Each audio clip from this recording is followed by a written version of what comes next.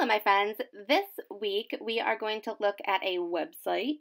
I have used this website in the past, so if you're in like first grade right now, you might remember having looked at this website when you were in kindergarten. It's a website where you can look at different animals. You can like switch through. When you change the animal, it kind of changes like the habitat that they're in. And then you can change that animal's head. You can change its legs. You can give it a new tail. So you end up with some like really funny looking animals. It can be really fun to go through and, play around, just switching around the heads and the bodies and make like a weird, fun animal.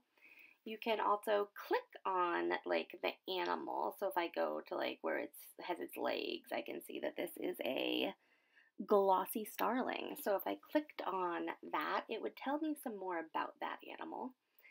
Usually when we do this in class, I let you guys kind of like vote on which animal legs and head and tail you think looks the funniest. And then as a group, we all try and draw that thing. Drawing animals can be a little bit challenging. So what I'm going to show you how to do is how to kind of like pick out the basic shapes. So when I look at this bear's head, I think it kind of looks like a circle. When I look at his body, it kind of looks like an oval. So I start with those really super duper basic shapes of ovals mostly to get the basic shape of his body laid in. Then I can go back and add details. I don't want to add my details till I'm sure that the shapes that I have put in seem right to me. Like if his head was way too small, I'd go back and fix that before I did the details. So first basic shapes, then details, then even like more specific details like texture and color.